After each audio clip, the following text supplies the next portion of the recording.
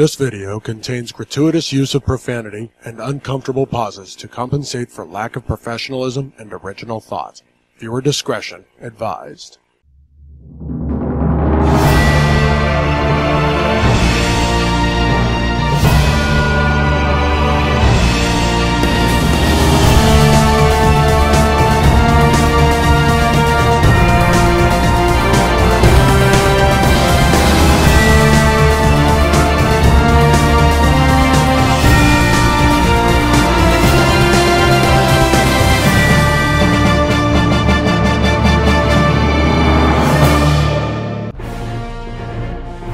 Special guest star Big Rob joins us this week as we present our 2021 Excelsior Awards.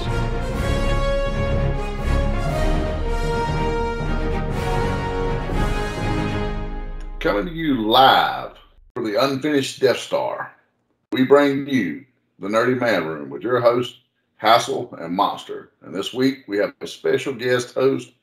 Big Rob is back with us to be our impartial third party on our first annual Excelsior Awards. Now, I'm sure you're asking what the hell is an Excelsior Award. These will be the best in class of the 2021 year. We will do these every year. This is our first one. And we chose Excelsior Award after the iconic, irreplaceable Stan Lee. I mean, he is the father of the modern day superhero, so who better to model the best in class after? We will also have a worst in class, which will be the DS Award. And I'm sure our regular listeners know what DS will stand for because it's the drizzling shits. So with that being said, we're going to have a little different format this week. We won't have any news this week. We're just going to go straight into it. We're going to have the awards. Just before we, dive headfirst into this exciting show we have planned for you guys, we're going to give a big shout out to our sponsor at the Zone, Kev. He's in Tifton, Georgia. Go there for all your comics and collectible needs. The Zone will hook you up. They're top-notch people. You can't look for a better place. If he don't have it, you don't need it. So with that being said, Monster, kick us off. Yeah, and before we kick too far into it, while we're on our sponsor, remember you can also find them not only at the store in Tifton, Georgia, but you can find them on Gmail at thezoncollectibles@gmail.com and on Facebook at The Zone Collectibles. But with that, after greeting our extended family from the Zone as well as from Big Rob back here with us, let's jump straight into these awards because we've got a lot of them to go through. Again, these are all completely subjective. They're our ideas. They're what we think. But if you feel, if you have anything you want to share in there, if you feel we missed something or we missed a topic or you just want to expand on one we had or you want to tell us who your choice for a winner would be, feel free to do that in the comments down below. But we're going to kick off with our first category, which is our sports, which does also include sports entertainment, or for those of us who grew up with it, wrestling, which is the real name of the sport there. Professional wrestling. Yes. So we'll start off with that. And our first award is for the top wrestling promotion of 2021. Our nominees were AEW, WWE, and Ring of Honor, with our winner coming out to be AEW. And I think we want to, as we go through these, when we explain the winner, we'll kind of give you our reasoning for it as well. So I don't get to watch a lot of AEW. I just don't have access to it.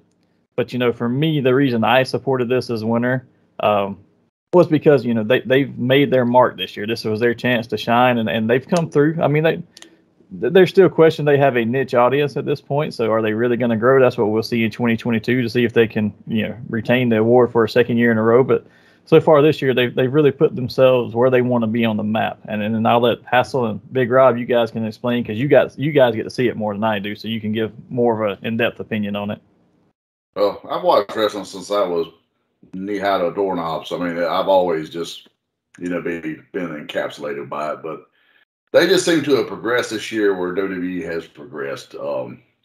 They're getting better each week. The quality of the show, their production value is getting where it needs to be. I mean, they're not WWE, production yet, but I mean, that's something that will come with time. I mean, hell, WCW was open for years and they never got production-wise. That's a standard that the WWE has set that is just bar none. But as far as professional wrestling, their duds out wrestle a lot of the stars in WWE. And WWE has just made some really baffling choices this year. That is just really there's very few characters you're driven to want to sit there and watch it. I mean, AEW had the balls to put on an hour-long world title match. I mean, on network television, that is ballsy. It was great, actually. I mean, it was something that you couldn't turn away from. It was great. I mean, it was so for me that was I commend them, and I think that there's even better ahead. So, Big Rob, you got something you want to? I definitely agree with you on pretty much everything you said. To me, AEW, the reason that I supported them for the win on this, it's just for the sheer amount of talent that they're laying out. I mean, you're bringing in these new kids like Hangman Page and MJF, and Private Party, but you're also bringing back the legends. I mean, they brought back freaking Sting. Sting's wrestling again. He jumped off the top rope last week in a great match. Yeah, and he probably only broke one of his hips doing that. I'm sorry. They do a far better job of showcasing their legacy talent than the legends on WWE. They really do. I mean, and you can tell they really care about where wrestling came from and where wrestling's going. I went on YouTube a while ago, and they were showing the after hours of a show they did in North Carolina the other week, and they brought David Crockett out from Crockett Wrestling, and the talent in the ring, the Nightmare Family, and the audience, man, were just, I mean, they're on their feet clapping and cheering for this man that was a legacy in the Carolina wrestling. You don't really get that with the WWE at all. Greensboro was the home of Starrcade. That is, you talk about Starrcade, that's country right there. Oh yeah, no kidding. But that's going to be me that's why I supported the AEW. Well, while we're on the subject of professional wrestling, so we'll move on to our next award and our next Excelsior, the Male Wrestler of the Year. Category of the nominees are Roman Reigns, Hangman Adam Page, and MJF, with the winner being Roman Reigns. There was no way around this. As great as AEW is, they have no one that can just touch the Roman Reigns. He looks like a star. He's $1 million walking. I mean, a guy he draws. I mean, he's been the WWE champion for over 430 some odd days at this point. I think he just broke Brock Lesnar's record that they, set on him to, break CM Punk's record of long term. So he's should be the longest reigning champion in the modern era at this point. And rightfully so. The man, he's good. He's there. He's not somebody that, takes his ball and goes home. So I mean, for me, it's a no-brainer. As much as I'm a huge fan of Hangman Adam Page, he's not Roman Reigns level yet. Yeah, I supported Roman in this category myself. And the reason being, as I said earlier with AEW, they still have a certain niche audience, and they're always going to have that audience. But even with introductions of newer people and Adam Page taking the title and stuff, you still haven't seen any of them be at the point yet where they have fully moved the needle for the company. I would maintain that while WWE's needle has not moved, Roman Reigns has probably kept it where it's at. If they'd lost him or he wasn't there, it would be much less than what it is right now. Well, if he's on a show, you'll watch his segment. I mean, yeah. I'll tune into the pay-per-view just to see what match he's in that week. I mean, I don't watch Raw at all anymore. I try occasionally, and just it turns my stomach. I will turn on SmackDown occasionally on Friday nights, and if I see something interesting with him and Paul Heyman or the Usos, I definitely I'll sit there and watch it. Big Rob, do you have any input on to Roman? No, I mean I like you said. I mean the man commands respect when he shows up. I mean he's not his cousin yet, but man he can really show in there. I think. Hangman Page and MJF are two really great talents. MJF is probably one of the best pure mic guys that I've heard in years, but his in-ring talent, he needs a little more experience, and he can get there. But yeah, Roman Reigns, I mean, the bloodline is strong with that cat. So I totally go with him. I think we can all agree that Roman is the present, MJF and Hangman are the future. Yeah, well, and one other thing I think one other thing that I failed to mention too is that Roman for his entire run this entire year has always been against somebody who's headlining, right? Yeah. You look back at what MJF and Adam Page have worked with this year, and there's times where they've been stuck in feuds that they really shouldn't have been in, or they were played out and they just kept dragging them on and on, or that they could have moved them to someone else. And maybe at that point, if they'd have been in the spotlight of the main event the entire time, I probably could have supported them a little bit more on this on taking the spot. Hangman was presented as a drunk, and not like the cool Stone Cold drunk, like an old liquor drunk like me, and hanging around with the Dark Order, a bunch of nerds ever since the past exactly. And MJF, he's a hell of a heel, but he doesn't even wrestle every week, unfortunately, which is a shame because he actually has really great ring skills as well. And he lost a large portion of his matches with them trying to build him to be a big deal of a heel. He should have won more. As much favors as it should have. Yeah. So we'll move on to the next category, which is Big Rob here. Yeah. So the next category is going to be the female wrestler of the year. And our nominees for this one, we're going to have Dr. Britt Baker, DMD, the great Charlotte Flair, and Becky the Man Lynch. Our winner for this one, and this was my pick too, Dr. Britt Baker, DMD. She has, Dr. Baker has just really come a long way.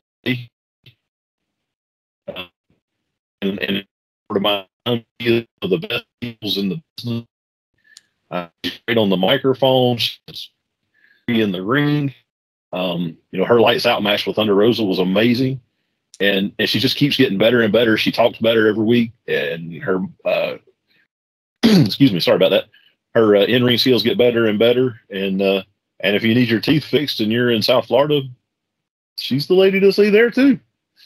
I mean, that's pretty impressive to get your. To be able to say this and fix them in the same week. Exactly. There you go. So, but that's my take on Dr. Baker winning that. She's probably by far the best pure female heel we have at the moment, without a doubt. I mean, she's getting better each week in the ring as well. She cuts a hell of a promo. She don't mind to get in color. I mean, that in itself is commendable to me, especially for a female wrestler. I mean, she is not scared. And she's like MJF. She has that natural charisma that makes you hate her. Right. The two of them, I hope, never try a face turn because it's going to be terrible. They may get a DS award for that one. Yeah, I think another point to add in too is with all of the controversy and backstage heat that Charlotte has had, it's kind of hard to support her in this position this year. And the same with Becky coming back, and then they immediately turned her heel, which was a complete waste of bringing her back. It was hard to support either one of them. And again, I don't know as much about AEW or get to watch Britt Baker as much, but I couldn't argue enough for the other two over her just because of those 2 points for each of them. Had Becky remained a face, I mean, she is the hottest thing in pro wrestling. I mean, let's be honest. When she was the man, she was as hot as Stone Cold. I mean, and that's just that. And for that to be a female pro wrestler in that spot, something 20 years ago I told you would never happen. And this woman, when she's out there with Ronda Rousey, they're main event and main at WrestleMania. And when her run, that was an amazing run. She returns to a Road Warrior pop at SummerSlam, wins the title, and then they turn her heel the next night. And I was like, this is why AEW won Promotion of the Year. Looking like that. Lazy booking. There you go. With that, we'll move to our next category too. This is actually Sports Moment of the Year, so this is all encompassing across any kind of sports out there, whether it's wrestling or baseball, basketball, football. So we wanted to give a moment to shout out to the Sports Moment of the Year, and we've got nominees of Braves winning the World Series, CM Punk returning, and Bryan Danielson versus Hangman Page in this 60-minute match. And for this one, we chose the winner as Braves winning the World Series. I think we could all agree this was probably a long fought battle, a feel-good moment for a team that hasn't had it in many years, and for an area that hasn't had it, because most of the Atlanta teams that go to a playoff somewhere usually choke as soon as they get there. They're typically just good enough to make you believe. Yeah. And this is a team that at the All-Star break, when they stole the All-Star game from us, thank you, Stacey Abrams, we had a 3% chance of winning. 3% chance with the team they had. I mean, they were riddled with injuries, and the general manager gambled on free agency, and it paid off like a son of a gun. And man, you as a baseball fan, you can't just. I mean, even if you're not a Braves fan, as a baseball fan, you just can't help but feel great about their story. I mean, it's a hell of a story, and they played a hell of a series. I mean, that championship series against the Dodgers before they got to the World Series. I mean, every night, man, it was on the edge of your seat. I mean, it was great. And then the World Series itself was really good, even though they were against some cheating son of a bitches. We won and call out the Astros like that, but cheers. But yeah, it's a great moment for us.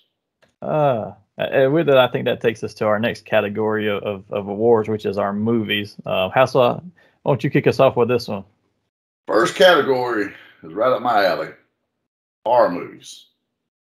And the nominees are Halloween Kills, Conjuring, The Devil Made Me Do It, Don't Breathe 2. And the winner is Michael Myers himself, Halloween Kills. It was amazing, a great movie. I'm not knocking either of the other two because I actually enjoyed the entire Conjuring series. I know Don't Breathe had a very positive response from a lot of his fans, but Michael was just a juggernaut in this movie. It was just a 2-hour thrill ride. So yeah, I again, I don't watch a lot of horror movies, but I read the plots of them, and this one was probably to me the most fleshed out of any of them. So and again, you're the horror expert around here, so I bow down to your wisdom on this and back you fully on supporting Halloween Kills for this one. Big Rob, I didn't know if you had any input onto this one or not. No, I pretty much like you. I bow to David on this because I don't even read the plots to these. So whatever Hassel thinks, that's about right. I have to America, you would do respect well his opinion. Let's not get carried away there. All right, looks like the next category is our favorite comic movie of the year. And before I get into that, I can't believe we forgot to do an adult movie of the year. No, sorry, that's just me. My bad. You know what? As always, bonus time with the now. I never make it more than about 45 seconds into one anyway, so I really don't know how they end up. So threesome, foursome, handsome. I'm extremely Monster. He feels like he's got some screenwriter in him on this. There you go. The nominees for comic movie of the year: Spider-Man, No Way Home, Shang-Chi, and Venom, Let There Be Carnage. And all I think were really good movies, but the winner by far and away was Spider-Man No Way Home. And if you have not gotten a chance to see this, go ahead and pause the podcast, go to the theater, watch the movie, and then come back and finish the podcast. This is a great movie. This, to me, probably the best comic book movie I've ever seen. And before I seen this, I would have said, something Captain America, First Avenger, or Spider-Man 2. And to me, this is even better. I don't know. Are we doing spoilers on this thing yet or no? I feel like we are based on it's been that long ago. If they haven't seen it by now, they deserve to be spoiled. There's no hiding spoilers from this movie anymore at this point. No. Okay, good point. All right. Anyway, so this thing was great. Your guys' opinions. Well, you guys know me. I'm a huge Spider-Man fan. I always have been since, a small child. I mean, you got the man on my arm here. So it was just a win all the way around. I mean, you get some feel good moments, you get some closure with some characters from past movies that show up. You get some justice done to some characters that didn't quite get justice in previous, installments, so to speak. And there was only one negative at all, and to me, that was that we didn't just get a full on Sinister Six, because that's probably as close as we'll get to getting that group together. However, I mean, if that's the only thing we can find a bitch about with this movie, I mean, it is a massive win for the fans. I mean, it's a delight. I've seen it twice already myself. My fiance went, and then I took my daughters back and we watched it. And one of them's 22 and one of them is 14, and they were both captivated the whole time. And even though they're not quite the nerds we are, they got it. You know what I'm saying? I mean, even the past characters like, oh, okay, you know what I'm saying? There wasn't no head scratching like a lot of people I think thought there would be. Yeah, I don't know that there's anything more I can add to it other than we've harped on it a good bit over the last couple of episodes we've done, but it was just a fantastically well done movie, which is a reason for it to win this category. And as we've already given away an award for horror movie and comic movie of the year, it only makes sense that both of those were nominees for overall movie of the year. So along with those two of Spider-Man No Way Home and Halloween Kills, our other nominee for our next award of overall movie was Ghostbusters Afterlife. But the winner, I don't think should surprise anyone, is going to come in as Spider-Man No Way Home. Again, I don't know that there's much more we can really harp on it at this point other than just go see the fucking movie. Spoil the entire movie. So go see the movie. I mean, yeah. If that don't tell you how great it is, that's all I can say. But hasn't it hit $1 billion almost now? Yes. Yeah, it's already over $1 billion. Yeah, 3 weeks in, we're at $1 billion. Everybody thinks it's a good movie. Post COVID, I mean, those are pre-COVID numbers. I mean, who would have thought? I mean, I think we even talked about this monster, a few weeks ago on the cast. I was personally one that never thought that these kind of numbers would come back. So, hey, kudos. Yeah, now it'll be interesting to see how well that's maintained by the next ones to come out. But moving away from movies a little bit, we'll move into our TV categories. And we call these TV, but this also includes streaming services as well. And I think that'll come up in some of these. But Hassel, I think if you want to introduce the next award for us. So for the next award, we have Television Streaming Service Show of the Year. The nominees are Yellowstone, Cobra Kai, WandaVision, and the winner is Yellowstone. It is an amazing show that shouldn't surprise anyone. If you haven't seen it, you're hiding under a rock. Get out from under that rock. Buy the damn streaming service. Binge them and go. John Dutton is probably the closest thing to the modern day cowboy you'll ever see. He's a character that is purely driven by what he feels he's doing the right thing. Now, that means busting a cap in somebody's ass. He'll do that. But at the same time, it is what he feels is the honorable thing to do. And I mean, there's a good mix of, I mean, they pull no punches on there. They throw the F-bombs. There's some sexual content on there, brief nudity here or there for the guys. And just a lot of badass kicking ass. And there's a great story behind all of it. And you'll be surprised to know that one of the strongest characters on there is a female. His daughter is like probably the toughest son he's got. I mean, it's great. And I'm sure they're on Paramount, more than happy to know that they have an Excelsior Award now, and they're going to throw their damn Emmys away. They're not studying those anymore. They have a real trophy now. And Rob, you asked the question, is it on Paramount? But I think it's on Peacock, right? Peacock. Yeah, actually, Peacock. You can stream it on Peacock, but if you want to catch the new episodes, it is on Paramount Plus. Okay, and I know the prequel show that they've started is also on Paramount Plus. Yes, which is 1883, and it's actually really good too. It will probably be in the run next year for an Excelsior. Well, I'm gonna figure out where my rock is that I'm hiding under, because I got to admit I haven't seen it. But to be honest, same here. I'm under the same rock. But at least for me, I supported this just because the gravitas of what I've heard from everyone else of it, and how much how much it's out there on everyone else's mind and lips. I haven't seen it. Some of the other shows I was a little more in tune with. Not to say that this one, was not my pick by any means. It's just I was, when I looked back at it, I said, okay, these were my picks and this is what I enjoyed. And then I looked at that and said, well, there's a whole lot more people talking about that and enjoying that than what I was talking about as well. So I had to kind of support Yellowstone for that pick. Yeah, I haven't gotten a chance to see this either. I was under the rock with Monster, but I've heard so much good stuff about it, and I love a good cowboy show, so I'm definitely going to have to try it out at some point very soon. And looks like the next category we've got is going to be for the animated show of the year. For this one, and this one we've got Castlevania, Invincible, Masters of the Universe Revelations, and Star Wars The Bad Batch.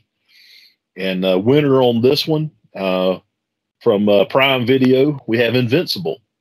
All right. And I can't say a ton about this one because I just watched the first episode because these guys talk so highly of this show that I had to give it a shot. And I watched the first episode today. It was really good. Great graphics, pretty compelling storyline. It's the same dude that did The Walking Dead. So, I mean, he's pretty smart. But you guys can say a lot more about it than I can. So I'll turn it over to y'all on that one. Yeah. If you've seen the first episode, Big Rob, you'll see that it gets better as it goes along. The first one was a little bit slower because it had to lead you in. But I think the only thing I had negative for this show is that sometimes it gets a little more gory than it has to be, and it could cut back a little bit on some of that. But as far as just a compelling storyline, it's basically like, hey, this is Superman, but Superman's bad, but his kid is not. So how's he going to deal with that? And it catches your attention. It just draws you in. Choice. And the voice cast is just great. Yeah, you got J.K. Simmons as Omni-Man. Invincible is can't think of his name, but he's It's Glenn from The Walking Dead. I mean, yeah, I just can't remember his actual name. Was it Steven Yen or something? Don't worry about his real name. He's Glenn. That's all he's reported for is Glenn. Yeah, he's just Glenn. He's a lovable little fella. And then I can't remember Adam Eve, the one of the female leads in there is she comes from the show The Community, and I cannot remember her name. Saved my life. Big Rob, you may know her. I know you've seen that show probably more than I have. It's not Allison Brie, but the other one. I mean, I know who you're talking about, but I can't remember her name either, man. Sorry. Yeah, but they fulfill. You get the sense that when they're talking to, it's not somebody just doing the voice. It's like, okay, that's that actual character, and it's one of those things where I can't see anybody else voicing any of those characters at any point ever again. But Clancy Brown is even on there. He, the Kurgan himself is one of the villain that keeps cloning himself, and neither one knows who's the clone or whatnot. Oh, okay, that's why he sounded familiar. Okay, yes, sir. That's cool. Awesome. Well, I think with that, we can move into our next overall category as that winds up our TV and streaming services. But video games is our next category. And what we chose for the Excelsior for Game of the Year. So a little note on this one. To be perfectly honest, a lot of these we have not necessarily even got the chance to play, short of I think Hassel's played a couple of these minimally. So I'm not sure how in depth he's been with them. But, we were looking at this and trying to figure out Game of the Year. And to be honest, we wanted it to be something that came out this year. And for all three of us, there was very little that came out this year that we were actually currently playing. Some of it's older, some of it's just came out, so it's kind of hard to judge it. But we went with the nominees of Call of Duty, Black Ops Cold War, Guardians of the Galaxy, and Madden 2022, with the winner being Call of Duty, Black Ops Cold War. And most of the winner basis for this one is what we hear and see from most of the community out there in the sales as well. I will admit I have never played any of the Call of Duty games. Hassel, I don't think you have either. I've done what I call playing on them. Other people call me terrible. They called you dead. Very fast. Very fast. I am El Libre at first-person shooters. If I don't see my little character running around, I get shot in the back a whole lot. So, yeah. Yeah, you can't deny the power of that franchise, period. But in this Call of Duty, this one was a very high seller. Guardians of the Galaxy, I know, Hassel, you and I both picked up. I haven't gotten a chance to play it. I know you have. And then I think you said you played Madden, but Rob, I don't know if you've gotten a chance to play any of these this year. But everything I'm playing is from a year or two ago because I'm way behind on getting my stuff actually utilized. Well, I'm a big sports, gamer. I mean, I love Madden. I love MLB The Show, things of this nature. And typically, the WWE games when we get them, we didn't get one last year, and the one before was a DS award winner. So hey, let me ask you a quick question. Do you think this year's version of WWE 2K or whatever it is going to be called AEW, since most of them are over there now? It should be called The Released, because they're saying 150, playable characters, and they probably released 50 this year. So, yeah, I'm thinking The Released. That would be a good name for it. Hey, if enough people buy the add-ons, like if enough people buy the Tony Storm add-on, do you think they'll hire her back? I think what's going to happen is you're going to get an expansion pack that's the AEW arena. You might get an expansion pack for any new hires or straight out of college. Yeah, that's terrible. They're hiring these kids in college that'll never wrestle and running off good talent.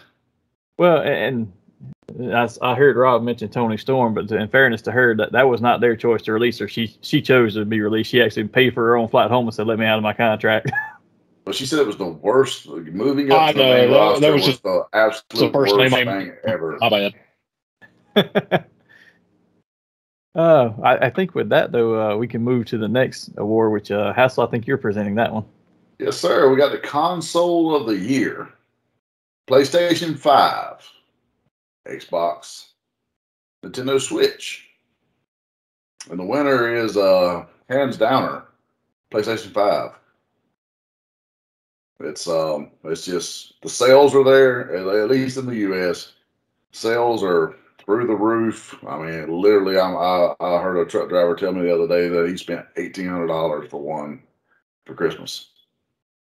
Yeah, he couldn't get one, and that's what he had to come out of pocket with to, make sure his child had one. I'm not hearing of any other. Don't get me wrong. The Switches went really during the pandemic. I'd heard where Switches got, you couldn't find them, and people were in the early part of it. Price, but I want to think the most I heard of one of them was like $500, which is, don't get me wrong, is a lot for a Switch. I mean, I'm a fan of the Switch myself, but graphics wise, I think the PS5 and the new Xbox, they're neck and neck, and there's just you get a lot more out of the PS5 than you do the Xbox to me. And I'm a PlayStation purist. I mean, I've been with them since they dropped in '95, and sad to say that could have been the next evolution of the Nintendo. If you watch Console Wars, or not Nintendo, I apologize, Sega. If you watch Console, but hey, I'm glad it didn't happen because now we have the PS5 instead of the Sega Dreamcast. Yeah, I have both systems now. We did get a PS5 for Christmas in this household. And we already had the Xbox from last year, but I supported the PS5 for this as much as I like the Xbox, and I actually play it a little bit more other than, recently just because this is brand new. But the exclusives that PS5 has, especially for a comic fan like myself, when you have Spider-Man, and you're going to have Logan on there next year, and you're going to have another Spider-Man game coming forward. I have two of them now.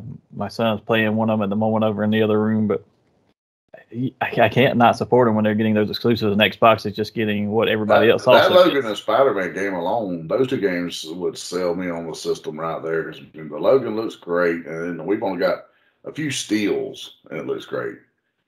But you're going to have a Tony Todd voiced Venom. I apologize. The Candyman himself is going to be Venom.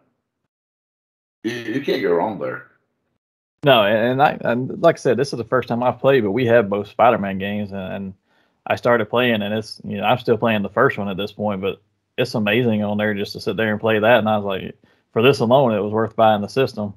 The only problem is I got to decide on the next few games about which one do I want to buy, and I got to try and even them out so I don't play one more than the other since I paid for both of them. So does that move us along to the next category of comic books? Yes, sir. And Big Rob, I think you've got the next award, sir. Yeah, it looks like the next category is going to be comic book series overall. Our nominees on this one, let's see. First up, we have Mighty Morphin Power Rangers and the Power Rangers, which is 2 books that are running concurrently, but it's kind of all one nominee. Amazing Spider-Man and Star Wars: The High Republic. And the winner on that one is going to be the 2 Power Ranger books, the Mighty Morphin Power Rangers and Power Rangers. And Monster, I think you were saying that you don't necessarily have to read both books, but the storylines kind of intertwine and they keep them running together. Is that something? Is that similar? Is that correct? Yeah. When they do their crossover, just like the old Spider-Man and X books, when they get their crossover point, which they're in right now with their Eltar War, you kind of have to get both of them to get all the parts of the story. But up to that, it's separate parts of the same story building together, so you don't have to read both, but you can. And to be honest, to me, that's the most 90s nostalgia is big for us, as well as 80s. But that's the biggest book out there right now that reminds me of what I read in comic books as a kid. It's like it's that same type of storytelling. A lot of Marvel and DC books, at the point, to be perfectly honest, are either really good or really bad. But there's nothing just fantastic that I say this is the first thing I've got to read when it gets here. But that Power Rangers titles, both of those are first 2 books I read. Honestly, every time I get a ship, and I get monthly shipments of books, so I don't get them every week. But as soon as they're here, that's the first 2 things I'm reading every month. Yeah, I've been out of the loop a little bit. I've been doing a lot of traveling for work and whatnot, so I've kind of fell by the wayside of my reading. I'm just now jumping back on board. Like I said, I've been going to the Zone, and Kevin's been hooking me back up with Amazing Spider-Man, and I've bought some trades here or there. And that Power Rangers title, it is one that I keep going to and looking, and I'm like, this looks really, really interesting, but I've only got like some issues here or there, so I'm in need of encapsulating. I'd like to start at Shattered Grid and move to what we got current, but it gets quite pricey, and especially if you try to buy them individual, because some of those issues, they have variant covers and some really nice ones. The artwork is great. So, your boy's trying to find some trades here or there, and we're hoping for, freebies from loved ones or Ollie's, one of the 2. So I think that's another telling story for them too, though, is that their trades, unlike Marvel and DC can pump so many out, and they always going on sale with some of their stuff. You're not finding the Boom Studio stuff on sale. I mean, they are a small publisher. That's part of it, but also their Power Ranger books sell out when they get them. I think that's selling well enough. They don't have to, do a, mass sale to a Ollie's or a place of this nature. Yeah, and I think our other 2 nominees, we're both of the mind of, Star Wars High Republic still kind of new, so it's been really good, but it's not a full year in yet. I mean, I think they're getting closer on like issue 10 or 11, so it's been getting better and better. But Amazing Spider-Man kind of had an up and down year. Like, part of the year was kind of just okay, and then the last half of the year here has been fantastic with what they've been doing there with the Kendra storyline. The number 1 selling book, what is September and October? Yeah, but I mean, that's a portion. I mean, anybody can do us. Well, I'm not gonna say anybody. Most great titles can do a spike for a few months. Yeah, and it's still been a good book, so I'm curious to see how they play out in the next year. I'm going into next year. Spider-Man stays where it's at. That would probably be my supported vote next year, but we'll see how they continue to progress. Now that I'm reading, I shall know, and I shall have a better weigh-in. So, but with that, I think that takes us to our next comic book category, which is Publisher of the Year. So in this category, instead of looking at just a series title, we're looking at the entire publication and publishing line. But our nominees are Boom Studios, DC Comics, IDW Comics, and Marvel Comics. And the winner for this category we chose as Marvel Comics. At least for me, Marvel has always been more grounded in reality, but they are putting out more consistent titles that are at least good to decent to read or great, but they have more in that category of this mid-level to higher tier, whereas DC for me has been mostly lower tier books. They have more inconsistent hits.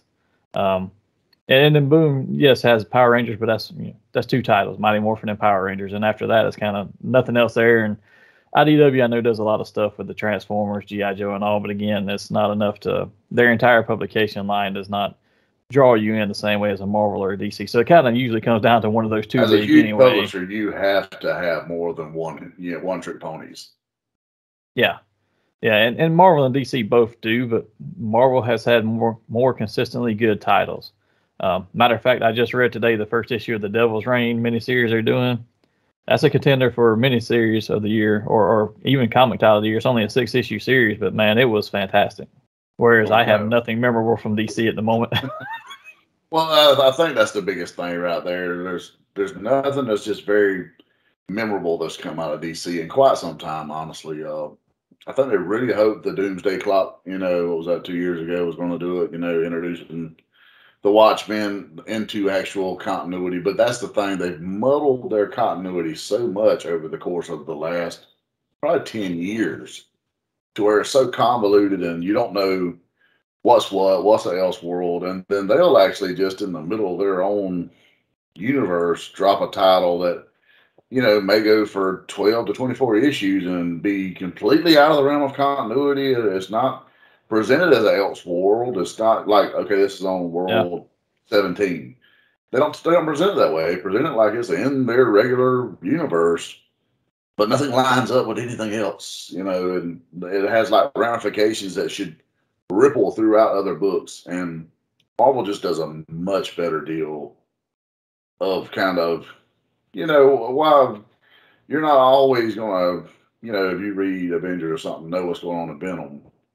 But if something major happens, you might get a little cliff note here or there. I mean, Marvel's just better at that. Yeah, well, you brought up a great point. You're talking about the Doomsday Clock. Doomsday Clock.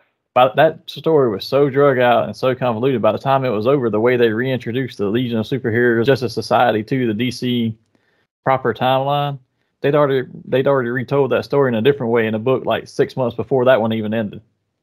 That was a sad thing. I went on Amazon and I found the trade paperback of that, and I was excited. This thing is this thick. I mean, it's Watchmen thick. Yeah. And it's got great art because I love the guy that does the art for that title, because his Superman is a Christopher Reeve clone. I love it. I loved when he was on the Superman title. And so I was pretty excited. And then you start reading things online to where they muddled it up time they done. Like this was supposed to fix things. And then they muddle it right back up with, Flash having Dr. Manhattan's powers, and then he's off killing people, and like, what the fuck are you doing? Yeah. Yeah, it was complete. They've been completely impossible to follow for the most part. And they have a bad habit right now, and I won't get into it because this is part of probably another award later, of their current writing conditions are I'll just say right now, are not the best. They're lazy at best. Yeah. So, Rob, I don't know if you've had a chance I know you travel for work as well, so I don't know if you've had a chance to read anything or want to weigh in on any of this part, but. No, I love hearing you guys talk about that with such passion, but I honestly, I haven't read a book in forever. And so I have no idea. I'm definitely going to bow to your guys' vastly superior knowledge on that. We're pulling your nerd card. I'm just going to tell you now, this is starting to get pulled. You place it with all your holographic Marvel cards from the 90s, and I'm going to come out and collect them tomorrow on the way home from work. You're not getting my holograms. Those stay. They'll be in the casket with me when I die. So what we're going to do? They're mine. They're mine. We're going to help him get it back. We're just going to stop at Ollie's and buy him a bunch of graphics and send it to him. And say, here, just read these trade paperbacks and graphics while you travel for work. There you go. There you go, Rob. Well, that being said, we're going to move on to the next category, which is collectibles. And starting off, we're going to go with action figures. So for action figure of the year, Marvel Legends Fantastic Four Retro Series, G.I. Joe Classified Barbecue, Thundercats Ultimate Slide, and Star Wars The Black Series Boba Fett from Return of the Jedi. And with that being said, the winner is Boba Fett from Return of the Jedi.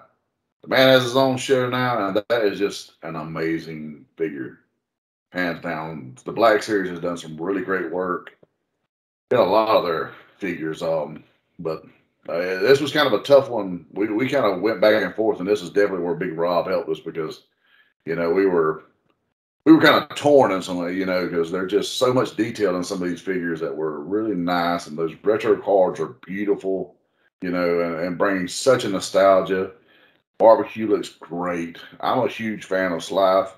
I think that Super 7 done a great job with that, but this Boba Fett is amazing. Matter of fact, he's literally on my wall right now. I'm staring at him. Yeah, he's just a beautiful figure. So I'm gonna turn it over to you guys and let's give you guys thoughts. Well, Big Rob, I know you had a good opinion on the Boba Fett because you're a huge Star Wars collector as well. So why don't you jump onto that one first, and then I'll throw my 2 cents in afterwards. Yeah, I mean that's cool. Yeah, I'm like Hassel. All I have to do is turn just a little bit, and he's sitting right there on my shelf too. It's just a beautiful figure. I mean, the paint details are amazing. The flames from his jetpack and his rocket just look really cool. I mean, it's just so much stuff packed in there. It is a deluxe figure. It's a bigger package, you know, but it was so pretty. It probably poses well, but I'll never open mine, so I don't know. I'm MOC. MOC, baby. But you know, I mean, the Legends Fantastic Four figures were really, really cool looking. Barbecue was cool looking. Super 7 always does a good job. I did not see the Thundercats one, but I know they always do a great job. But man, that Boba Fett was just, I was super happy to find one of those out in the wild last year, or 2 of them since I picked up Hassel's too. It's just a really awesome looking figure to me.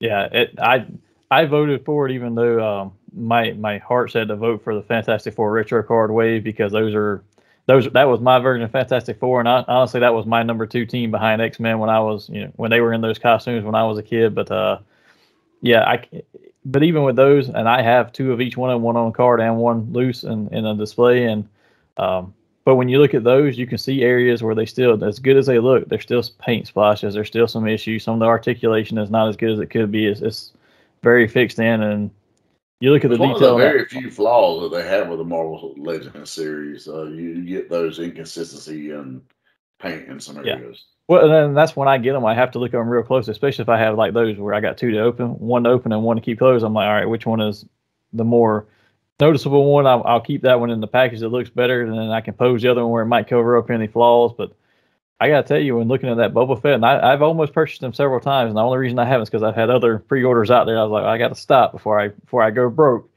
But I've looked at them several times, and I can't find any flaws on most of them that I have looked at. I mean, I've seen a couple, but not many, and I find them pretty regularly, especially with some of the toy stores here in my area. You can easily go in and find some of them, but you don't find many of those with flaws. So it was hard to say I did not give. Let me ask you this, Monster, as a collector, you know, all of us were doomed to do the one MOC and one loose. Yeah, especially if it's a figure with blood. If it's an expensive figure that's rare, I mean, no, gosh, very few times you do it. But when it comes down to that, say you got your 2 Human Torches here. The one with the more immaculate body has 0 card damage. It's wonderful. Pristine. However, the one with the card damage has the flaw in the paint. Which do you open? That's easy. You open the one with the card damage. And suffer through the paint discrepancy. I can pose them in a way to cover up that paint flaw most of the time. Like for instance, you brought Human Torch, and I've got 2 of the Johnny Storm, where he's flaming on to be the torch. And actually, his belt on the one that I opened has actually got a couple of spots where it's like the paint didn't go to the right spot. It's kind of like, almost looks like they sprayed it, and there's little white dots around it. But you can't tell that from the way I posed him because I've got him running, and he's hunched over a little bit. So he's running to flame on, so you don't see it. And anyone that doubts this, Monster is the master of posing his action figures. I mean, if you don't believe us, go to his Instagram page. It is a showcase. You'll just scroll for quite some time and just be amazed. This man, my hat is off to him. He's like, I'll throw mine on a shelf. I'll try to pose them. They look terrible. I would get a DS award just for trying to pose these things. to where this man right here got 4 Excelsiors just for posability. I can't take that much credit, but I would tell you I've got some that are bad, like my 25th anniversary GI Joes. They just don't stand well enough, so they all standing there in an A-frame like they're waiting on the school bus to pick them up in the morning. But anyone that can get posability, I'm going to try my best, especially if, like I said, if it's got a flaw, that's the best way to cover it up. And you keep the one that's got the best card on card, because not only does it look nice, but if you ever got to consider reselling them or selling any of it, or you just need the space, and I've done this before, I've sold some of them before, they go for much better price when they're mint on card and that card is pristine. There you go. I think, but with that, let's we'll jump into our next collectible category here, and I think Big Rob, you're doing this one. Yeah, the new category is non-action figure collectibles, and Hassel, that was a scary question. I don't know. Are you going to be the Saul killer? Because that was a little bit of a terrifying question. I'm practicing to, for my run is writing the next Halloween movie. So I was like, you know what? Well, let's dive straight into here. The nominees for non-action figure collectibles is the Marvel Legends Iron Spider helmet, the Star Wars Black Series Force FX Leia Organa's lightsaber, and the Roboson, I think I'm saying that wrong, but the Roboson Optimus Prime, and that was the fully automated Optimus Prime, transforms everything on its own. And of course, the winner is going to be the Optimus Prime that moves on its own. Because I can't afford that. I want one. I'd love to have one. I can't afford that, but oh my God, haven't we always, like I think Hassel said, haven't we always wanted our Optimus Prime that transformed on his own? Yeah, that's like your childhood come true, to be able to have a damn app on your phone, press a button, your Optimus Prime not only can, transform, but roll out. I mean, that in himself, and he has Peter Cullen's voice. So many different catchphrases he does, moving. I mean, Monster, didn't you say he would sing happy birthday to you? Yeah, if you tell him it's your birthday, I'll sing happy birthday. And actually, I didn't know this until I watched another review today, because it was on someone's top 10 list of the year. And the headlights and the tail lights of the thing actually light up when he's driving. Yeah, I've noticed that does. That's nice. Yeah, I mean, and we've blurred a little bit of a line there. Is that an action figure or some other type of collectible? But I think with all the electronics and everything in it, you kind of have to assume that that's, for me at least, that's a little bit less of an action figure and more of a bigger collectible. Showcase piece. Yeah. Yeah, and it's amazing, man. I mean, the thing will sing happy birthday to you. You can tell it to transform stuff. It'll stop and do an Iron Man superhero pose and stuff where it's punching the ground. I mean, it's just, there's so much to it. It's amazing. There's like I want to say there's either 60 or 80 commands to the thing where it can do different stuff just by talking to it. I'm like, that's, to me, that takes the cake on any kind of non-collectible or non-action figure collectible. It's like the amount of stuff it can do alone. And how could you not want that as a kid? And when the company has Jay and Silent Bob doing the pitch to sell these things, and opening day, I mean, that in itself, is a legit product. Yeah, and I think they've actually, and surprisingly enough at this price, they've actually sold out 2 different waves. They're on the 3rd wave of order, or just finishing them for trying to put more out there, because it's harder to make them, because it's harder to get the microchips and everything else right now because of shipping issues. But they've already sent out 2 different waves of them, sold them twice, and now they're on the 3rd round of that. And I'm like, I really want one, but I just can't. I can't break down for that price. But what is the price, Monster? Is it $600 or $700? I believe it was $699.99. Do we get the Ultra Magnus variant at a discount? I mean, if we're getting bootleg Prime, I feel like I need to get this at $400. Maybe someday. I haven't seen it yet, but I want Robert Stack's fucking voice. I do want that. But I want him to say Unsolved Mysteries at the end. You just want him to stand there and say, "Open, damn it, open." Put him in front of your front. Put him in front of the front door. Open, damn it. I might get the one that's like $199 that you can get from Wish.com. That would be the one that I would get. The one with the generic truck body? Rob. That's the one that would be in your Pornhub movie of the year. As we were talking about that, let's move to our next category, which is collectible line of the year. The nominees for this one are Marvel Legends, Star Wars Black Series, Thundercats Ultimates, with a disclaimer that we know there were not many Thundercats Ultimates that arrived this year as they were supposed to, but the ones that have were fantastic. And AEW Wrestling. Our winner for this category ends up being Marvel Legends. I think for me, I went with them because you got to look at the amount of stuff they were still able to get to your hands and the stuff that they have done. Yeah, they continue to improve upon their own processes and the way their stuff looks. Again, you still get some flaws with some of the paint and stuff, but you don't get near as much as you used to. The posability is there. They're affordable prices for them. I mean, yes, they've gone up this year, but what hasn't? But yeah, they just kind of fit the bill on they check every box on my list for the most part. And they give you some obscure characters because who would have thought we were going to get a Sleepwalker in any generation?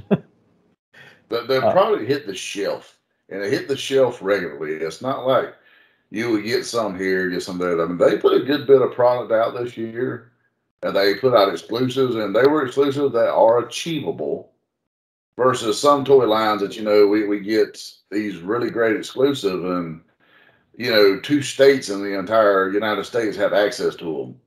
Or like a San Diego Comic-Con exclusive that, only the people at that con, have access to. I mean, they've done a good job of spreading the product around.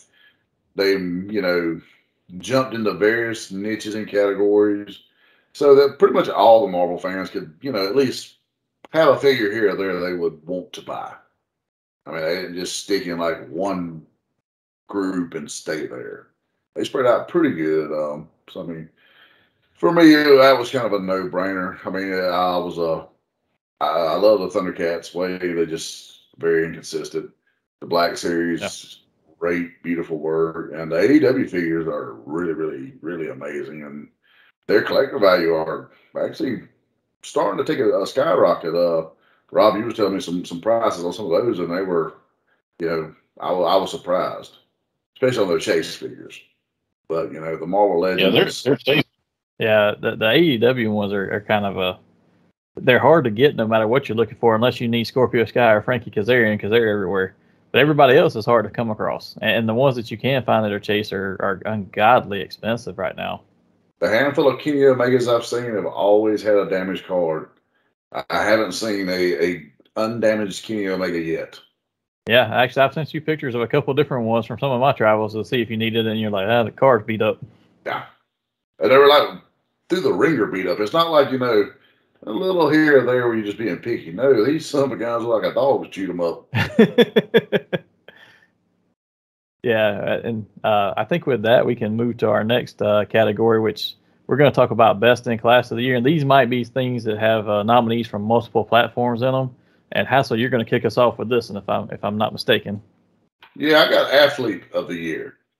I mean, this kind of goes in a broad spectrum, like we tend to do.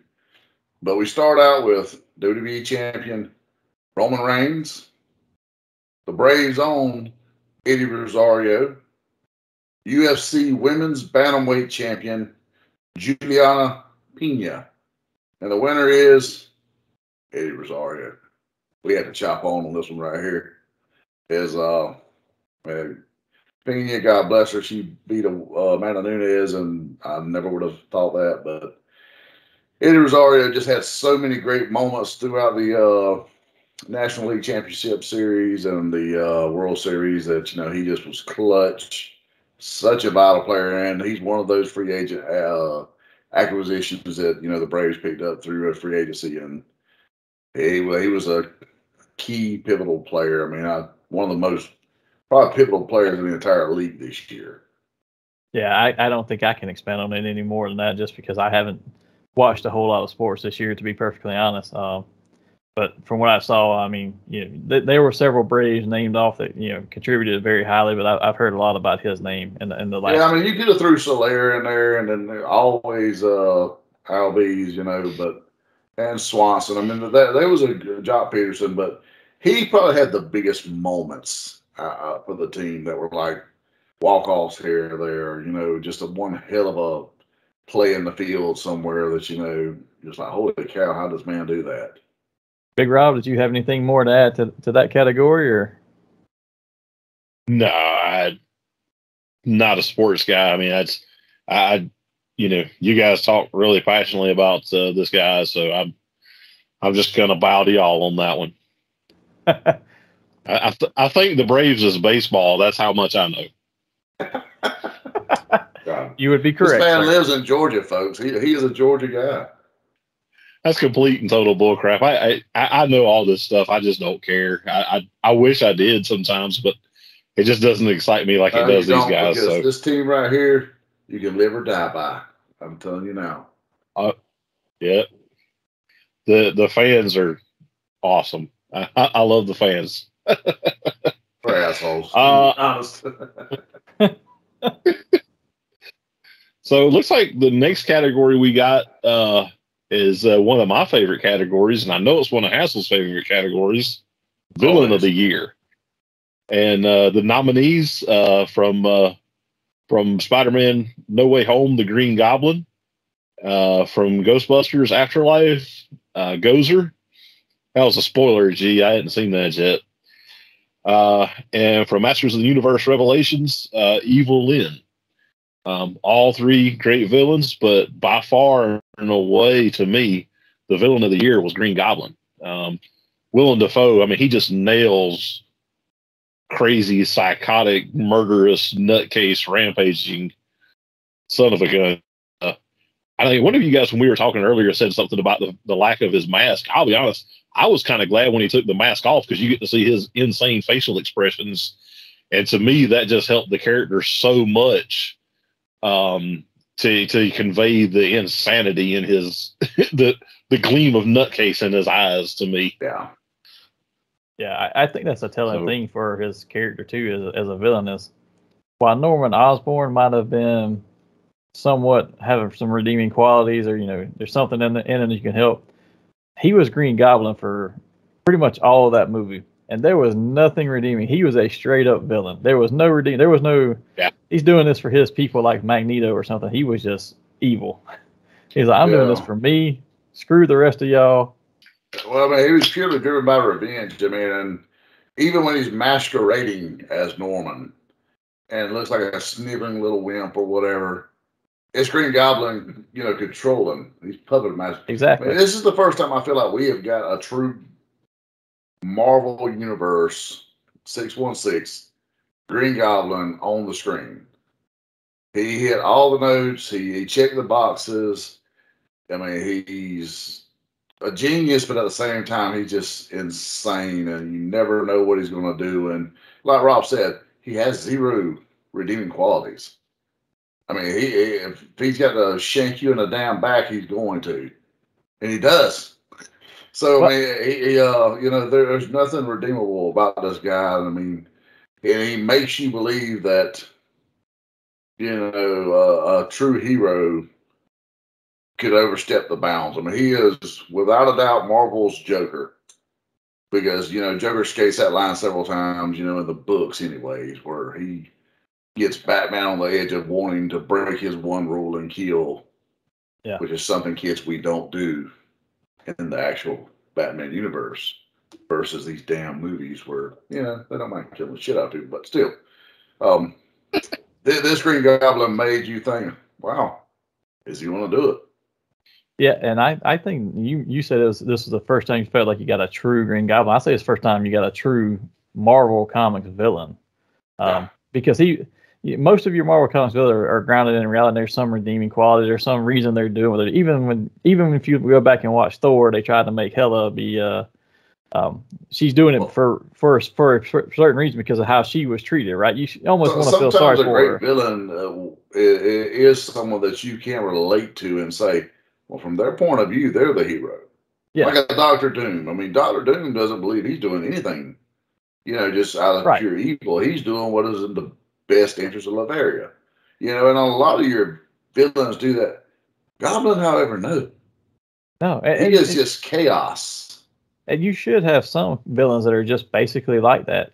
But I don't feel like even watching Carnage in Venom 2, he still had a reason why he was doing it. Goblin was just like, I'm doing it because I want to. And the rest of y'all. Hey, to quote a DC movie, some men just want to watch the world burn. And since Big Rob got to do his and Hassel's favorite of villain of the year, I'm going to do my favorite of hero of the year because I'm all about the heroes most of the time anyway. But our nominees for this category, we've got Spider-Man, which this is the Tobey Maguire version of Spider-Man.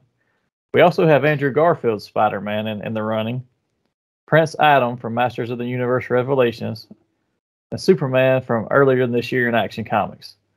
We chose the winner as Tobey Maguire Spider-Man from No Way Home. For me, yeah, I looked at several of these, especially like, Prince Adam it was more about Adam than it was He-Man, and he was showing that he's true heroic self. Superman, the same sort of thing. But for me, it came down between Andrew Garfield and Tobey Maguire for this because both of those had a fantastic turn, had some kind of thing to end their story off, and something that made you see that they are the true heroes, as Spider-Man. And Andrew got his, but Tobey was just a step above him because he fulfilled a mentor role for Peter as well as he did the most heroic thing you could probably do. He stopped his other self from killing his biggest enemy, right? It's his enemy, but he kept you from killing him because everybody deserves a second chance. And I was like, man, that's, youth pastor Peter, he's in there for the win. You stole it from me, you rascal. But yeah, he stepped into the Uncle Ben role, so to speak, because you never get an Uncle Ben role in the Marvel Cinematic Universe. We get hot, sexy May, and Green Goblin. He murders May, which is another reason why he was villain of the year, obviously.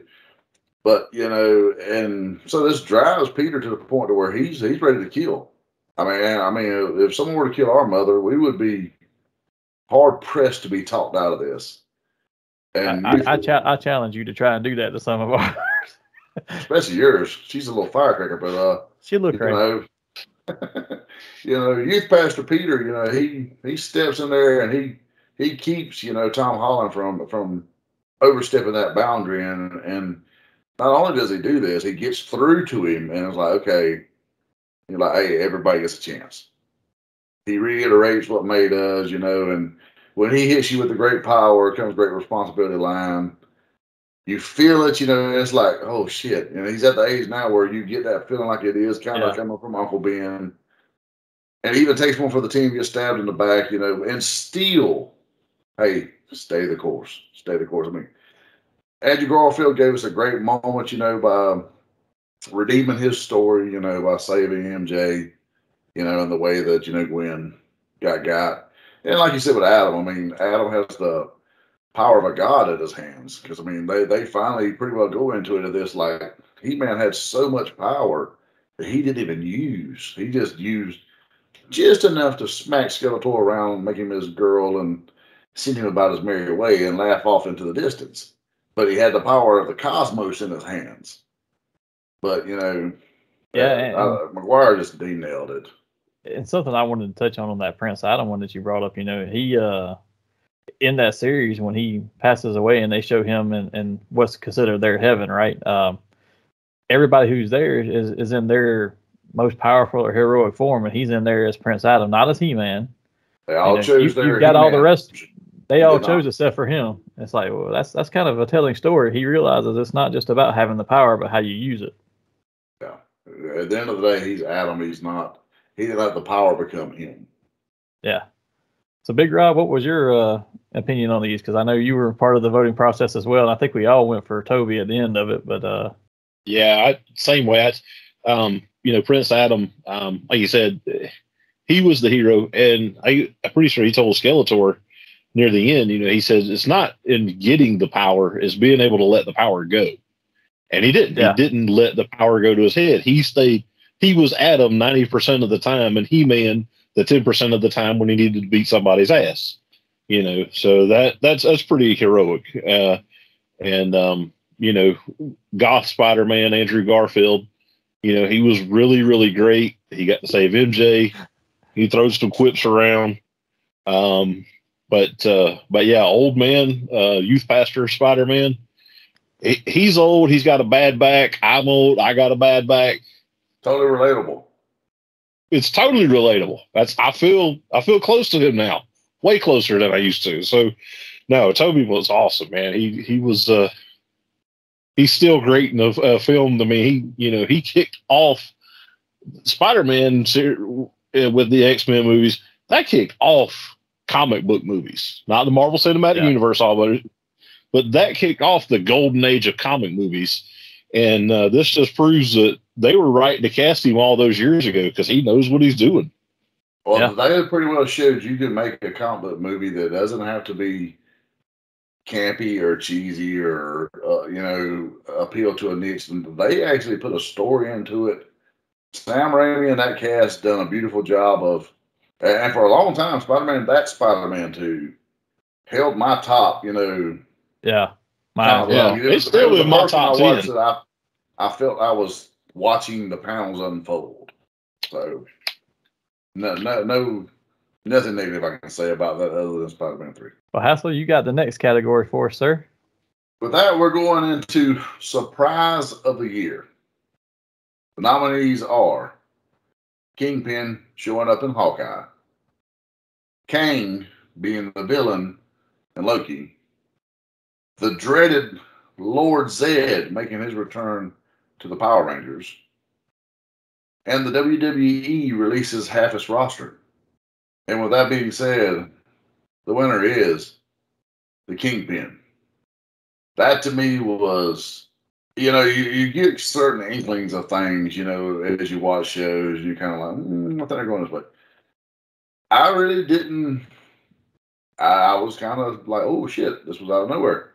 Wasn't expecting. I mean, I was happy to see it happen because then it kind of cements that the Netflix shows are canon. I'm hoping at some point we get a feeler out there to the Punisher show because that was really great as well. But between Daredevil being the Spider-Man, now Kingpin has showed up in Hawkeye, and he actually shows up much truer to his comic form, even over his Daredevil appearance, because he's taking arrows to the chest and limping around, afterwards. He shows that he has that level of power and that, commands respect that the Kingpin of Crime would have. Yeah. And he was extremely badass. That was awesome. Sorry. Yeah. Oh, no, you're good. I think it was for me, I chose that one too, just because that was the biggest surprise. Like, at one point we had in our list, Daredevil showing up in Spider-Man, but then it's like, well, it leaked so much, it was kind of hard to keep that under wraps and be a surprise. Kingpin being in Hawkeye just completely took me aside. I was like, I did not expect him to be the villain in this. I expected the mom to be evil, the way that was going, but I did not expect Kingpin to be the person she was reporting to and working with. Yeah, well, I mean, I kind of thought that the Swordsman was going to show up, but I got to have a bigger, villainous. Me too. Coup at the end. Honestly, I thought that's what it was building to. You knew the mom was going to turn bad because she was a good guy or good gal in Conjuring, so she has to balance the scales there, so to speak. Well, there was nothing written into that story that made you think she was going to end up being on the right side. But I assumed it was going to be a swordsman or some of his other family that she was working with. But Kingpin showing up just completely floored me. And actually, I've read a couple of things recently in the last week that that was not the original villain or ending for the show. They changed that as soon as they realized we're going to bring Charlie Cox back as Daredevil. Let's get Vincent D'Onofrio back as Kingpin, because the original villain was not supposed to be Kingpin. It was going to be someone else. I don't remember who it was. It was someone that's. And he said he's very open to being in any movie show they want to do. He wants to battle Spider-Man. He wants to be another, and I'm all for that because I love the actor himself. He's great. He does a great job at this. We finally have a real Kingpin. They kept it under wraps. Like with Daredevil, you heard rumors, they debunked them, but you still hear rumors. It's kind of like Andrew Garfield's like, is he or isn't he? Is he or isn't he? Yeah, it was at a point where just stop asking me because I can't tell you anyway if I am or not. So even though we went into Spider-Man, listening to Garfield saying, he's not here, when he did show up, you pop because it's a pop moment. But it's like, I knew it. Deep in your soul, you just knew he had to be there. So that's kind of how I didn't expect this. It got me. Yeah, same here. And I think the surprise of Daredevil being in Spider-Man, just to bring it back up, was, they were able to lie their way out of that one without telling an actual lie, because everybody says that when the person slams down the case file in front of them, that's Charlie Cox's forearm. He's the lawyer that's there. No, he wasn't in it until much later, so he didn't really lie. But you already had an inkling. He's going to show up. That being said, we're going to move on to the DS Awards of the year. And as I said earlier, the DS Awards are our worst in class because they are. Rob, do you want to say it? They the drizzling shits. Kick us off, Rob. Thank you, sir. The first DS award is going to be for the mistake of the year. And nominations on this one. First one is the firing of Gina Carano from The Mandalorian and from Disney. Second nomination is not having an actual sixth Spider-Man enemy in No Way Home, not having that actual Sinister Six. Third nomination is the Black Series Rancor HasLab promotion tiers. And the fourth nomination, we really didn't have any He-Man and Skeletor action in the first half of Masters of the Universe Revelations. And with all of that, the winner, what we think was just the crap of the year, the mistake of the year, was the Black Series Rancor promotional tiers. And I'm going to say this one hurt me more than anything, because when they showed that Rancor the first time, I was hyped. I was super excited. I was scrambling around trying to come up with $400 so I could buy this big ass monster. I wanted this thing. And then they started dropping the promotion, the tiers, and the first one was the Gamorrean Guard. And I'm like, all right, well, that's cool. That kind of ties in. The Rancor gets to eat pig face. Okay, cool. It's a nice little card back. I don't care about the old school card backs. I like the boxes, but I don't care. That's cool. And then we went to the second one, and it was a pile of plastic bones. And I just do not understand this.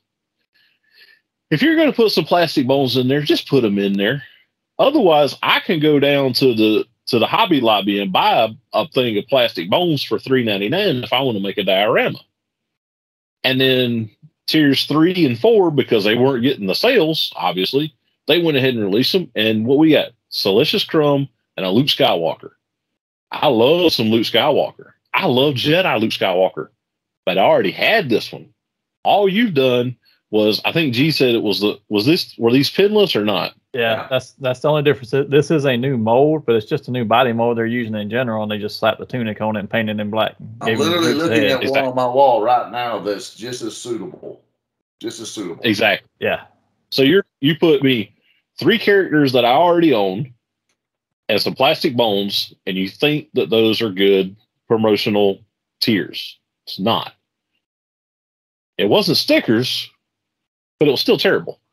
And I'll be honest, as far as the others go, the no He-Man and Skeletor, I think that got fixed in the second half of Revelation, because He-Man and Skeletor both was really awesome in the second half. Did they push away some fans that may not have come back for the second half to get redeemed? I think it may have pushed a couple of fans off, but honestly, if they would have handled that, everybody in the world, I think today is just so quick to get butthurt about stuff, including me. I got upset about it too, so I'm not gonna not include myself in this. But we're good with it, and I could give you a whole show on this. So I'm going to try and keep this thought as brief as I can. Everybody just needs to take a deep breath, calm down, and let us see how it works out. Sometimes there's a reason. And like I say, I'm as guilty as anybody, so I'm not throwing stones. Believe me, I'm not. But yeah, sometimes we just need to just to hang on just a minute, let them do what they're going to do. Maybe it's a better surprise like this. I mean, this was a great surprise. He-Man was freaking awesome.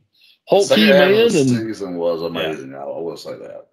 It was really, really great. So, that's one of those things. It not having the Sinister Six, not having the sixth villain, that really, it was bad. And you're right. There's a chance we may never have this, but it's a money printing machine. There are going to be more Spider-Man movies. There's going to be more Venom movies. I have faith that we can get that. So it was a minor sadness, but I'm not going to freak too much. The firing of Gina Carano, that one, again, I could give you 2 or 3 hours on that one, so I won't, other than to say I'm in love with Gina Carano. If she ever happens to watch this, I love you, and I'll do anything. No, I'm just kidding. Anyway. You can step on Sorry. the nuts at least 3 times. Please. Yeah. So, but that was for me. And, I thought of another name for the DS Awards is these are the companies that will never, ever sponsor the show awards. Fair enough. Fair enough. That is fair.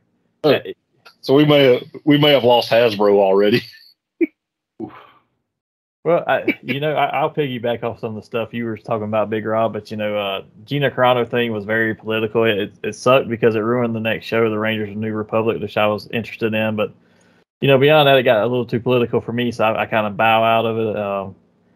The He-Man stuff, to answer your question, Hassel, I think word of mouth, even if people left, word of mouth of what happened in it from those who did stick around, anybody who's a fan, they're going to come back and watch it anyway. And not having a 6th member of the Sinister Six is kind of the way that movie was done, that was a minor problem. For me, the HasLab thing, yeah, it was terrible, especially in Big Rob, I don't think you touched on this, but the Salacious Crumb figure, that's the exact same figure.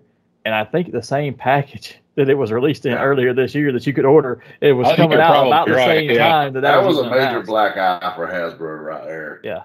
But what you did miss, though, Rob, is you missed the true hero of that part of the story of Jedi. Not only was there bones, but the rock that Luke throws at the door was actually in that pack of bones and rocks. So you missed the true hero. Skull. That was game changer. Let's go back and refund this. Was it a skull? Either way, it was the skull. Matter of fact, in the Legends continuity, the skull had a whole backstory and stuff. So, but that's true. I did leave that out, and I apologize.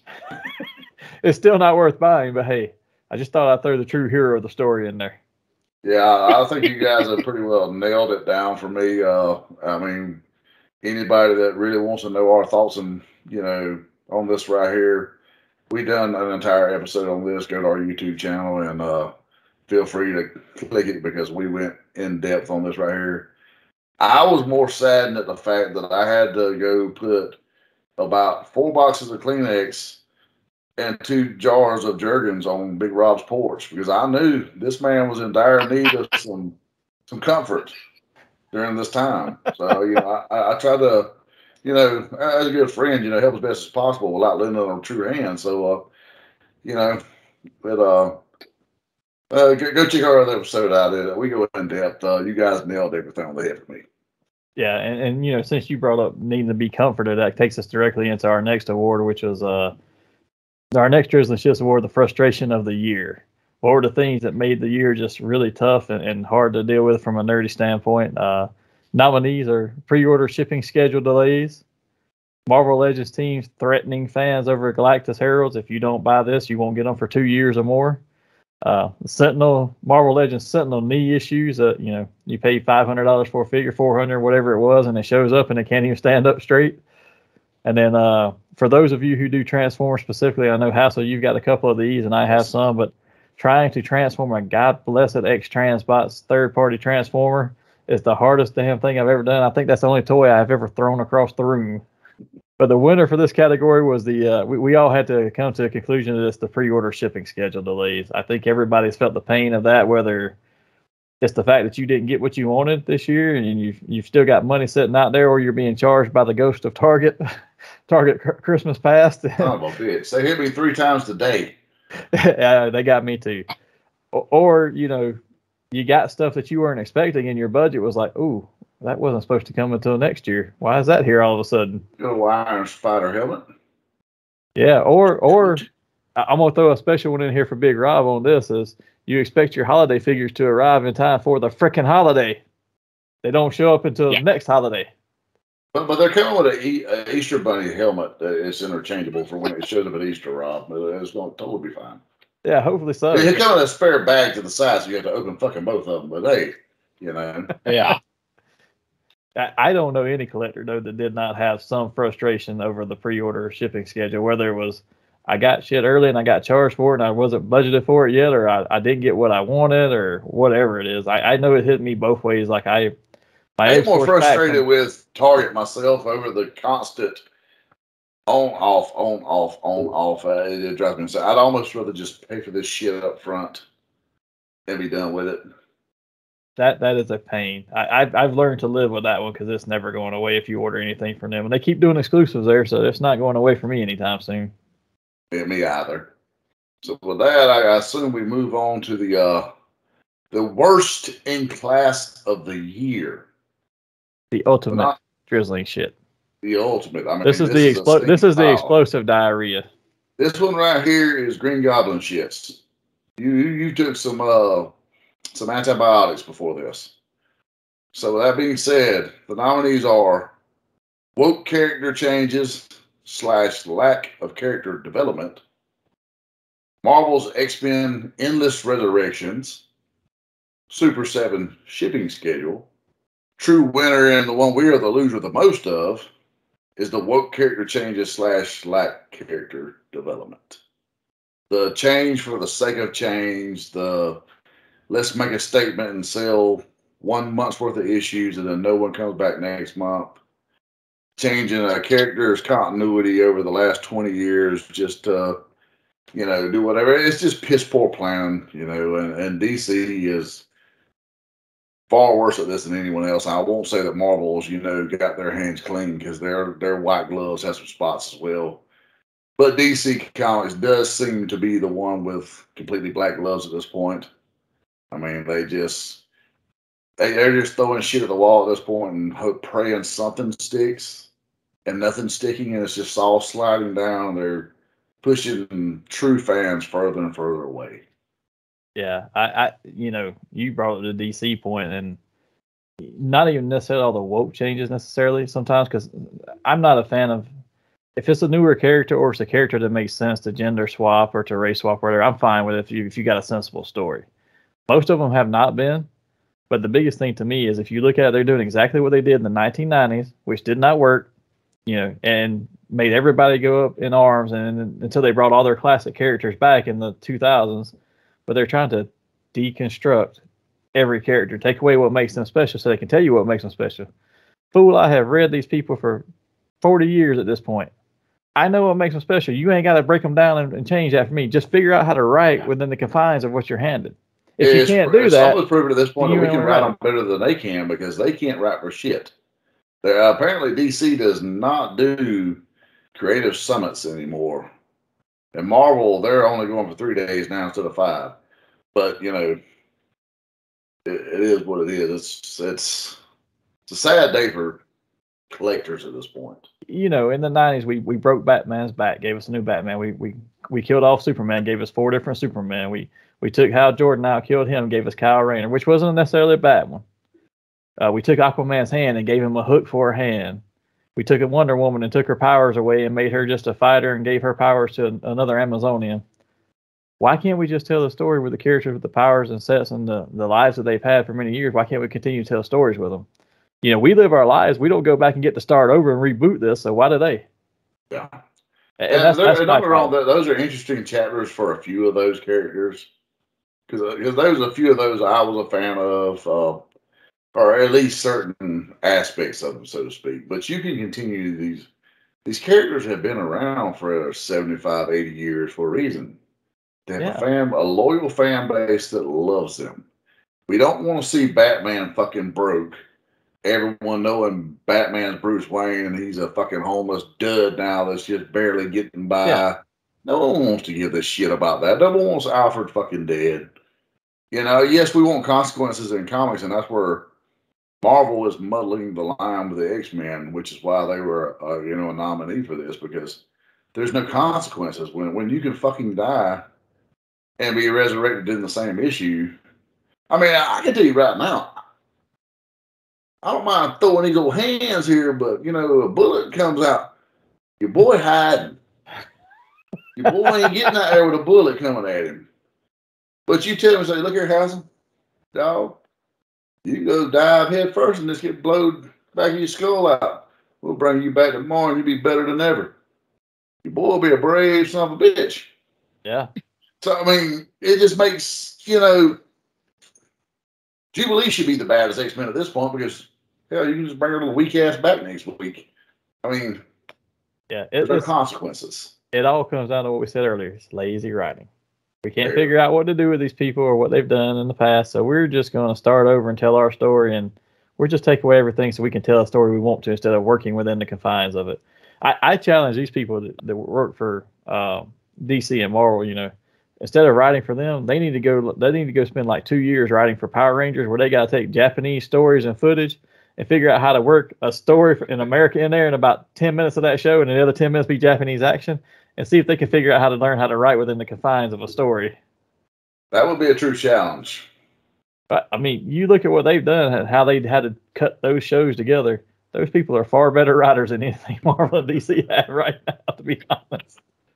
Oh, but with that, that brings us to our. Normally, this is the nerd out segment of our show where we ask each other questions and stuff. But we're doing this format a little bit differently today for the awards. So instead of our nerd out questions as normal, we're going to actually talk about. We all got the same one question, and we're going to kind of go through it. We're going to talk about what were our top 3 picks for announcements of things that are coming out in the coming year of 2022. Whether that's a movie, whether that's a toy line, whether a certain comic series coming out, or something in the wrestling world is coming.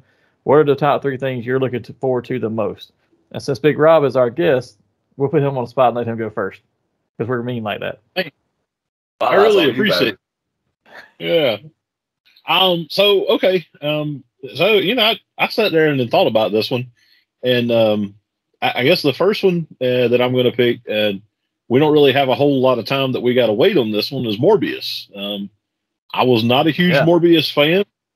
But every time I see a trailer for it, it looks more and more interesting. So I'm pretty pumped about seeing Morbius. I do have the first appearance of Morbius signed by Stan Lee and graded, just for those that are wondering.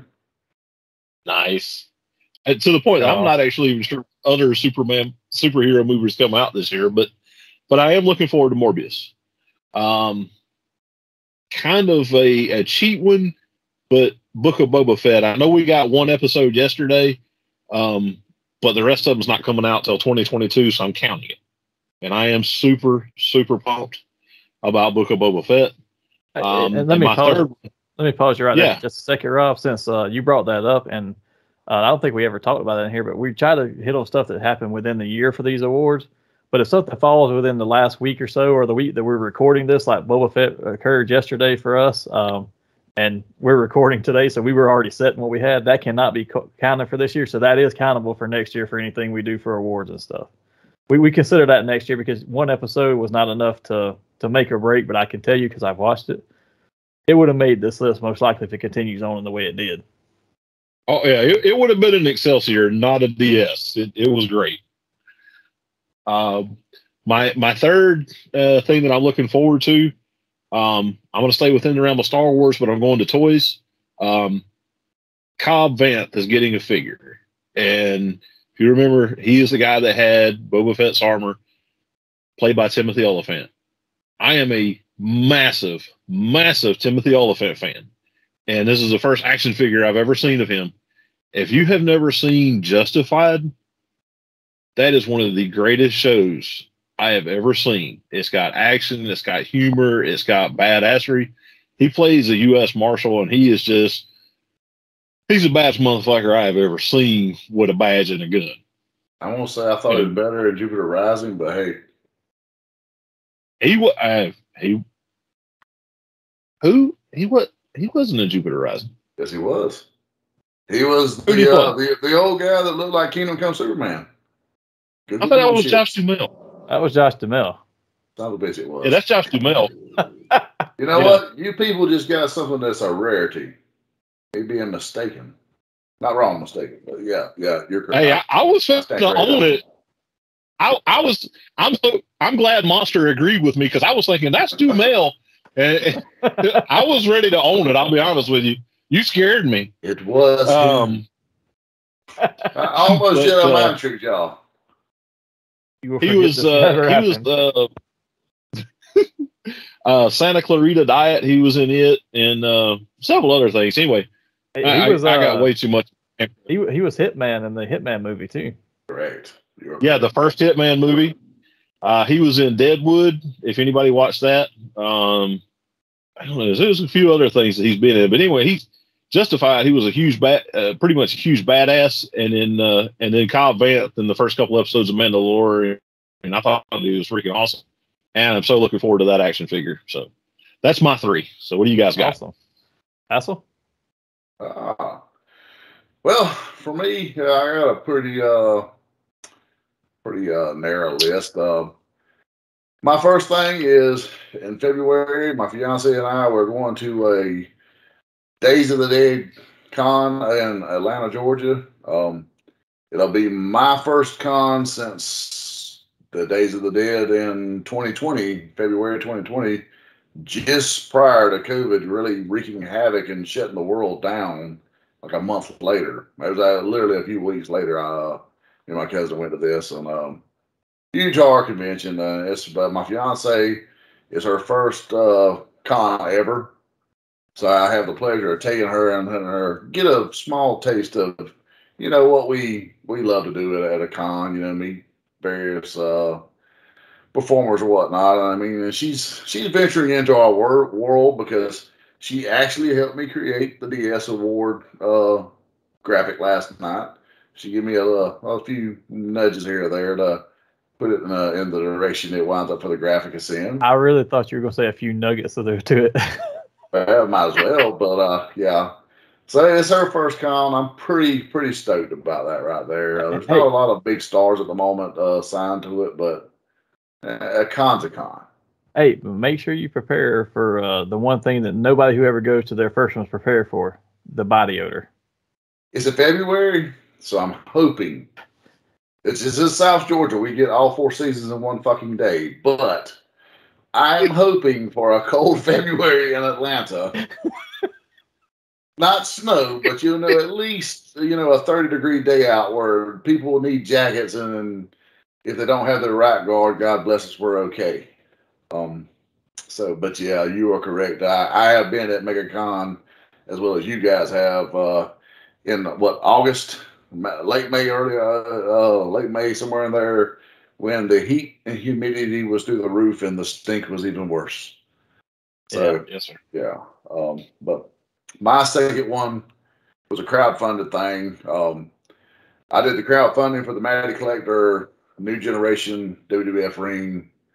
They come with Diesel, Doink, the Macho Man. Dig it! I'm pretty stoked about that. That drops this year. I think it's got a few little extras, like some ring skirts and whatnot.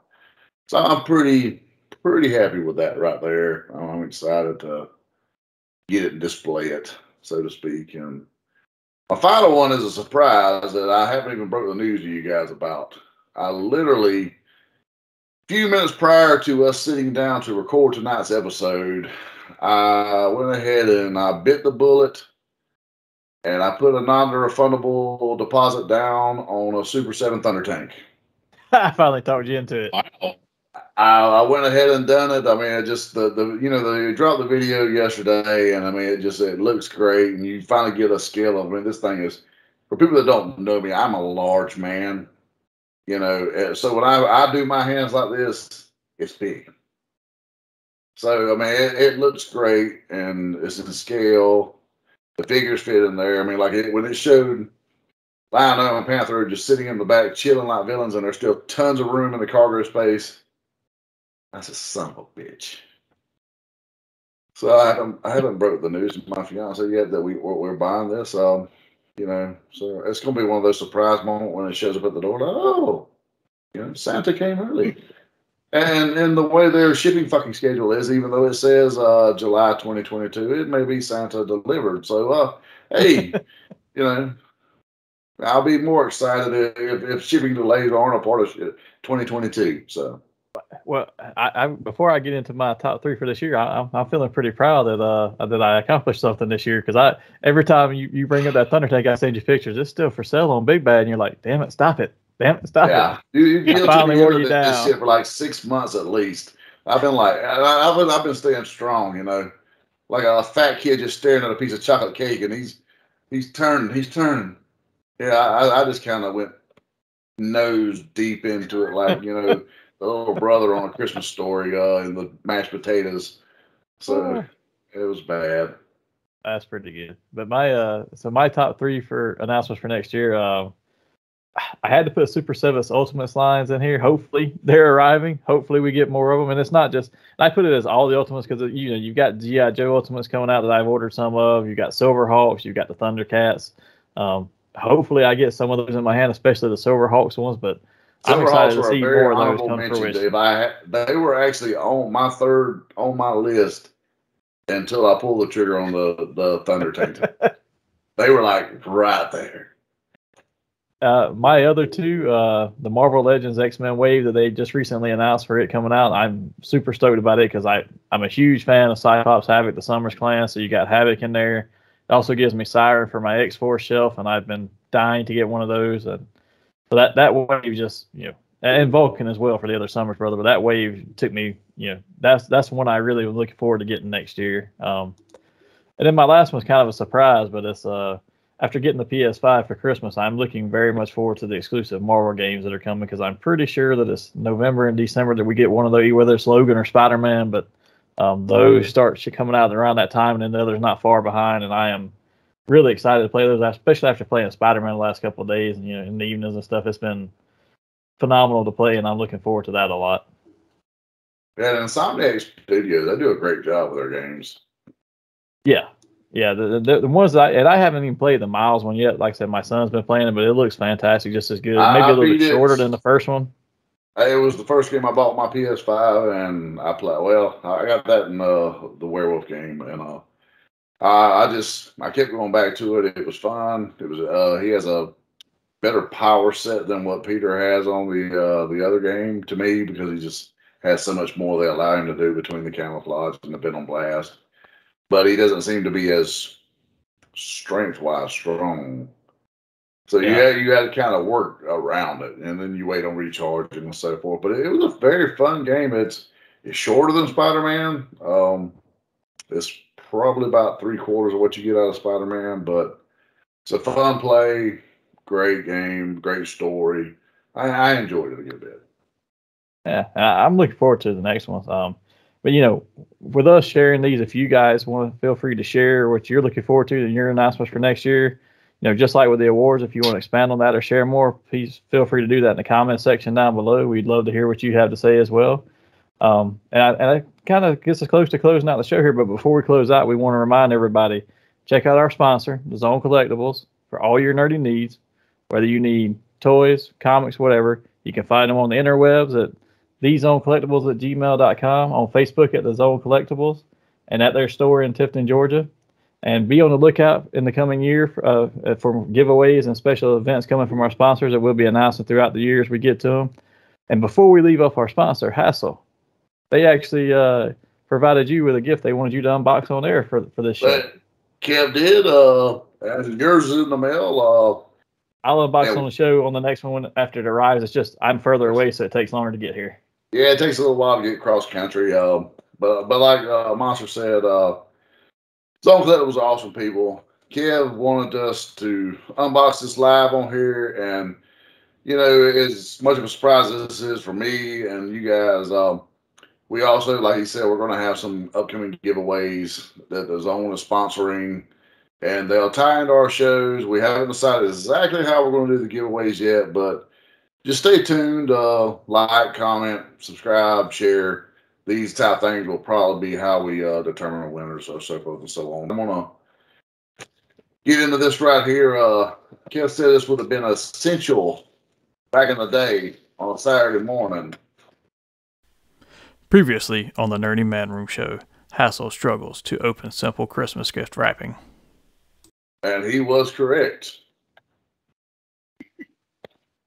This would have been the ultimate way to eat your cereal while watching your Saturday morning cartoons.